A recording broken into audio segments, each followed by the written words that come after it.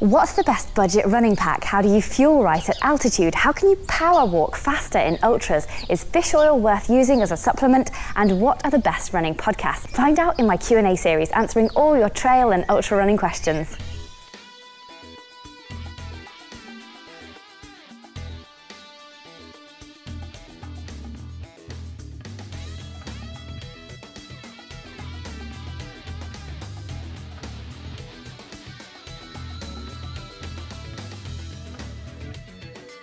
Hello, I'm Claire and you're watching the Q&A series on Wild Ginger Running, the trail and ultra running advice and inspiration channel. If you've got a running query, comment below, and you can also try Googling your question along with the words Wild Ginger Running, which will bring up any other films that I've made on that topic. Useful, right? Before I answer your questions, I'd just like to say a big thank you to all my regular viewers for subscribing and liking and commenting on this film. And a big shout out to everybody who shared my films this week. Edward Jones, Sue Barrett, Happenings, Health and Home, Running Renewables and Kath Evans. Thank you guys for sharing my films. That is fantastic of you. This month's Wild Ginger Running competition will give the lucky winner a chance to win £403 worth of trail running goodies. First of all, a pair of Trailblaze aluminium trail running poles from Mountain King worth £85, a silver Strive Light 10 litre running pack worth £91, a lead lenser head torch worth £145, and lastly, £82 worth of energy powder and gels from Morton, who supply the great marathon world record holder Eliud Kipchoge. Support me here on Patreon to be in with a chance to win. Now let's get going with the first question. Question 1. The first question is from Sarah, who asked about cheaper running vests than £80 that won't break mid-marathon. So I've reviewed the top 10 budget running packs in this film here. My two favourites are the Kalenji trail running pack from Decathlon, £30, and from Amazon there's the ANEG 10 litre running pack for £35 to £45. Then I noticed ANEG have a new pack out which looks even better than both of these. It's £42, it's called the ANEG 10 litre Professional Lightweight Cross-Country Backpack. The link is in the description below. I've asked them to send me this new pack for review, but from the photos and the details online, it does look like this new one is made from softer fabric in the style of the Salomon Advanced Skin and the Adidas Terrex Agravic Speed Vest that I find really comfortable. You can find the Salomon Women's 8-set pack for around the £100 mark, last year's men's 12 set for £80 and the Adidas one for £70 online, but this year's models are more like £120 to £130. With the price comparison, it's worth noting that ANEG pack does not come with hydration bladder or bottles, which will cost you a further £10 to £20. So do take that into consideration, as the top end packs usually have these included. Even so, this £42 pack is almost half or even a third of the price, and it looks really well featured. In fact, it does look like an exact copy of the very high quality, well designed Salomon packs. It too has many easily accessible pockets, a small zip pocket, a breathable mesh back, elasticated bungee chest straps, large main compartment, and it's hydration bladder compatible. It also uses a 3-point compression strap at the waist, seemingly instead of a pocket, which is a nice idea for improving the fitting options, as they only have S/M and L/XL sizing, but actually it does you out of a very useful side pocket on each side. So on the other hand, the Salomon Ladies 8-set pack has sizing options from XXS to XL, so you can get the right fit without losing those two side pockets. You mentioned quality, and that is a risk you do have to take when buying a budget pack, though my friends from my running club have both these packs, and they've been really pleased with the durability of both the Kalenji and ANEG packs. So far, for 30 to 40 quid, you could forgive these packs if you had to do a little sewing from time to time to keep everything attached. If you're worried about things popping off during a race, then take one of those hotel sewing kits and some safety pins and a metre of gaffer tape with you. So that should sort out most emergency kit disasters. For the absolute best features, my eyes are still on the Salomon Advanced Skin 8-set ladies fit, but for budget packs, ANEG and Decathlon definitely give you a massive bang for buck. Links to all of these packs plus my reviews on them are in the film description below, and hopefully they'll send me this new ANEG pack for testing soon. Question 2. Jagdeep Singh is running the high altitude 72k Kardungla Challenge this September from 11,000 to 18,300 foot, which is 3,300 metres to 5,600 metres high. He'll have 40% less oxygen than usual. What are my nutrition recommendations? Well, luckily for you, Jagdeep, I spoke to altitude running specialist Carl Egloff all about nutrition when I met him at the 4,302 metres summit of Pikes Peak in Colorado earlier this year. So Carl has just set a new speed record on North America's highest peak, Denali, beating Kilian Jornet's 2014 record by a whole minute, so Carl knows a thing or two about running at altitude. You can get all of Carl's tips and the nutrition advice from all the other top trail runners on Pikes Peak in my Eat Like a Pro film here, but here is Carl's essential advice on nutrition at altitude. I think hydration is much more important than nutrition, definitely, because even if you are eating a lot of carbs and if you haven't drank that much, you're going to feel weak. Definitely on altitude, drinking is the key. Well, before the race, it starts 3 days in ahead, and the day of the race, I would not drink that much, otherwise you have to go to the toilet. And then during the race, drink as much as your body asks for. And how do you feel when your body asks for is like you're getting dry lips, or you're getting dry eyes, or it's like something that has to do with listening to your body. There are people they are sweating more than the others, so people have to drink more than others. I'm not that one. I'm not sweating that much, but I really recommend on a marathon like this to drink 3 liters for minimum, and especially on the aid stations where you have 10 seconds to be there, stop and drink 1 or 2 glasses will help you definitely to improve.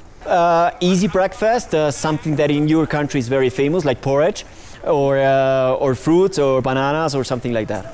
I normally plan every 30 minutes to take something into me, electrolytes or gels or a power bar, whatever my body is asking, and also changing a little bit with salt. Well, celebrate thinking back of all the people in Ecuador, this time watching on television, and recovering is eating a hamburger or eating something fat, because it helps to recover faster. Brilliant. Well, I'm not so fan of alcohol, but 1 beer can be just for a toast. Amazing. Well, thank you very much, Carl. You're very welcome. Thank you to Carl, and I hope that helps you on your high altitude race, Jagdeep. Question 3. Bob Barr has just DNF'd a 100-miler at 40 miles and noticed that many people were walking much faster than him. How can Bob improve his walking speed? Jude also runs trail running holidays for all levels, and she's a swim run coach too, so get in touch with her through her website for more details. There's a link in the description below. So here are Jude's tips for walking faster during ultras. Number 1, Jude says you've still got to be fit to walk with any great speed, so you must put in those long distance runs in training before entering a 100-mile race first and foremost.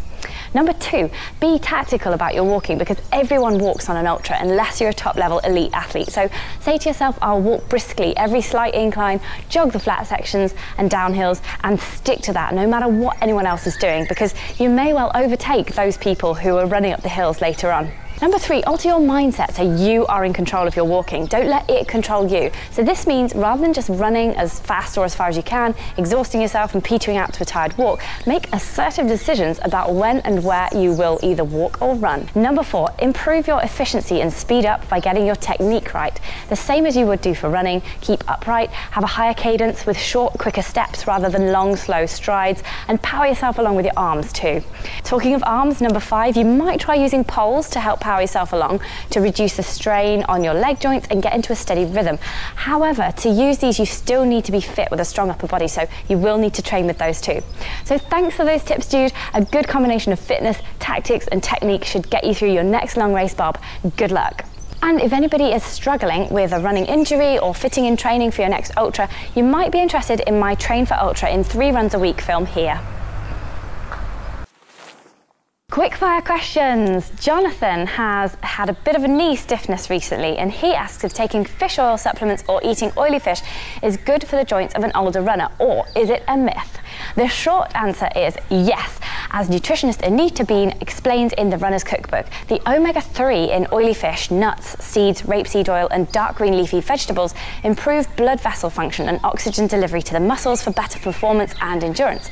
They've also been proven to help reduce post-muscle soreness, speed up recovery and reduce joint stiffness. So there you go. Anita only recommends omega-3 supplements if you don't eat these things regularly. She also explains that you shouldn't eat too many omega-6s, which is linoleic acid, found in sunflower, corn and other vegetable oils, as these reduce omega-3 uptake. So try to use mostly olive and rapeseed oil in cooking. So to find out more and to try delicious recipes rich in omega-3s, I do recommend getting Anita's book, The Runner's Cookbook. The link is in the description below.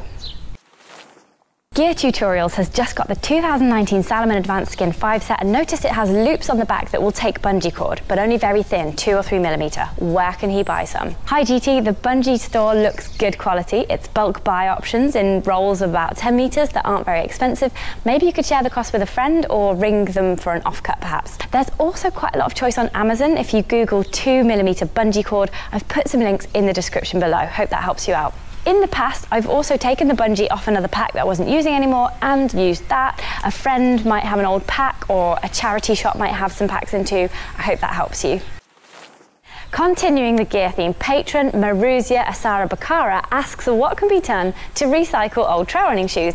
So if they're totally gone, I put mine in a shoe recycling bank around the corner, but if they're not too knackered, I give them to friends with the same shoe size as me. I also asked you guys on Twitter and found that you donate them to charity, to ordinary charity shops, and to the Reuse a Shoe program at most Nike stores. David Hegarty suggests also sending them to Dan Lawson at Rerun Clothing. The link is in the description below. And Cy Brown says that Accelerate Running Store in Sheffield collect them and send them to an African charity.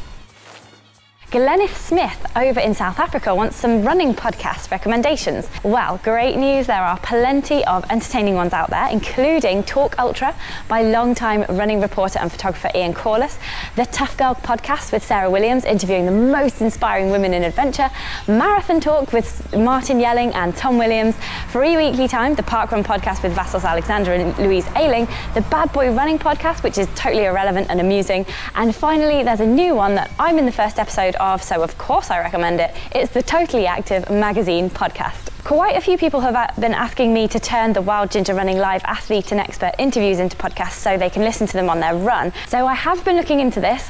When I've worked out how to turn an MP4 file into an MP3 file and worked out which hosting service is the best, I'll be on my merry way. But at the moment I am super booked up working at races and festivals most weekends, so I'm getting a bit behind on the old editing.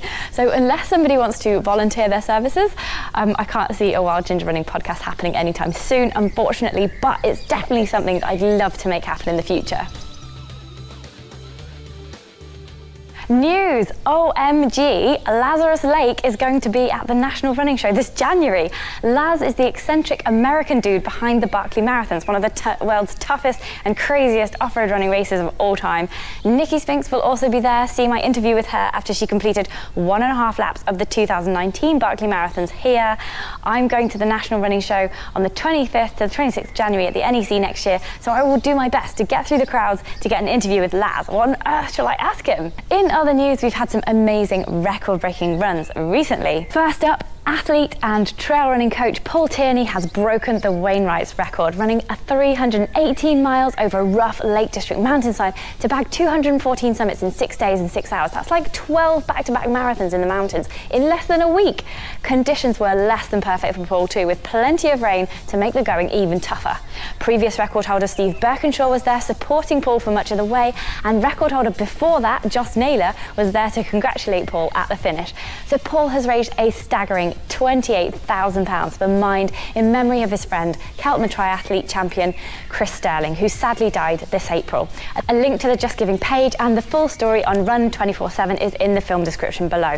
And awaiting verification as I scripted this, Damien Hall has broken the Paddy Buckley round record. That's Wales's answer to the Bob Graham round. He ran 17 hours, 31 minutes of this 61-mile circuit of 47 Welsh mountains. If this is verified, he will have broken Tim Higginbottom's July 2009 time of 17 hours, 42 minutes. Anna McNuff has started her Barefoot Britain journey and is currently running around the Orkney Islands with no shoes on, dodging sheep poo and eating M&Ms. The journey is taking its toll, and it does seem like a very hard way to see the world. So let's give Anna some support for her journey on Instagram and on her YouTube channel with her updates. I'm looking forward to running with her in my hometown of Coventry in late September. I've been walking shoeless around our local field to see if I can run barefoot with Anna, but although that's fine and I have avoided dog poo so far, it's the small stones on the tarmac road to the field that really make me yelp. So I'm 95% sure I will be accompanying her with shoes on. Patron news! I hope you enjoyed our first patron meetup film last week where we ran the 25k at Keswick Mountain Festival together. Since then, I've started an exclusive Facebook group and Strava pages for our patrons, and it's brilliant to see everyone come to life on there, posting photos of their running challenges and epic races. Here are a few from the Facebook page to inspire you. We have George Moss doing his first 100 miler. We've got Vanessa Wilson training for the Parish Walk in excellent running gear. There's Jodie Haggerty doing her first ultra. Steve Horton is doing some parkrun tourism in Canada. Kat Roberts was doing Race to the King. Simon Gerhardt ran 75 miles during Endure 24. And Pascal Mathanet is still training hard for the OCC in August, a 55k race with 3,500 metres of ascent in Chamonix. Here's her latest update. Good morning. So when you're training for a race in the Alps, like the OCC, is no better place to come and train than the Alps themselves. So we are here in Slovenia, in the Julian Alps. As you can see, it's absolutely stunning. But boy, it's hot. 8 AM and I'm already cooking hot. Thanks Pascal, keep up the great work. And finally, I'd like to give a special shout out to Rob Jordan, who only started running in August. Rob has lost 4 stone from his new healthier lifestyle and he is loving it. Well done Rob, keep up the awesome running and see you at the next meetup. The next exclusive patron meetup is Saturday the 10th of August in my neck of the woods, and I'd like to show you all around my local trails. So if you want to join us or you want to support me, get a Wild Ginger running buff, be entered into the monthly competition, take a look at my patron page, www.patreon.com/wildgingerrunning. It's question time. So last time I asked you, what's your ideal hashtag TEW, which stands for the easy way, your ultimate trail running journey that you made up yourself. Because I'm going to be running the 100-mile Isle of Man coast path over 6 days later this month. So we had loads of brilliant answers here, including David Jamieson, who plans to run across the Shetland Islands from north to south with a few ferry journeys en route. It sounds like a fantastic way to see the far north, David. Thank you for all your suggestions and keep me posted about your hashtag TEW adventures for sure. So this week's question is, what shall I ask Lazarus Lake from the Barkley Marathons if I can get to speak to him at the National Running Show next January? Let me know in the comments below and keep those trail and ultra running questions coming so I can answer as many as I can in the next Q&A. Subscribe if you haven't already, click the notifications bell so you don't miss out on any new videos. Thank you for watching. Thank you to all my incredible patrons. Have fun, enjoy your run, and I'll see you on the trails.